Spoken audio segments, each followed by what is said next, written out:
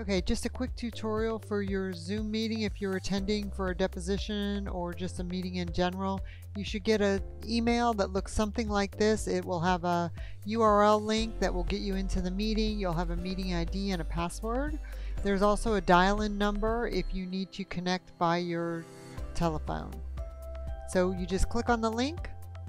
You should have something that comes up. It'll prompt you to either open your meeting if you already have the application downloaded, which many of us do by now. If you don't, you can download and run Zoom. I'm just going to click on the open meeting. You can join your audio, and it also gives you the option to test your speaker and your microphone. It'll ask you questions, and if you can hear yourself, and you just click yes, and that means you're pretty much ready to go. You'll join your audio, which we've already done, and you can see your microphone down here is green and it can hear me talking. And then I'm going to start my video. So here I am. I've started my video and now I'm in the Zoom. But you can see it's pretty basic. Then as other people come into your meeting, they'll come in on a screen. You have a grid view, you have a speaker view.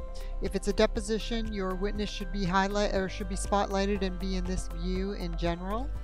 Everyone else should be either on the right or the left. You can move those boxes around. You have a participants box where you can see who's all in your meeting. There's a chat box too. If you need to type a message, normally the court reporter will put her email address in there, but you can do this to everyone, and everyone can see your message with a cell phone number in case there's an issue or something.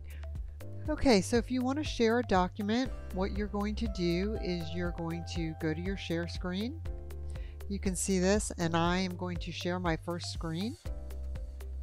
If you have dual screens and you have it on your other screen, you can certainly do share screen 2. If you have a window up in Google and you want to share that, you can certainly hit this. Here's a PDF. We're going to share our PDF, and then you just click share. And now you can see that I'm sharing my PDF.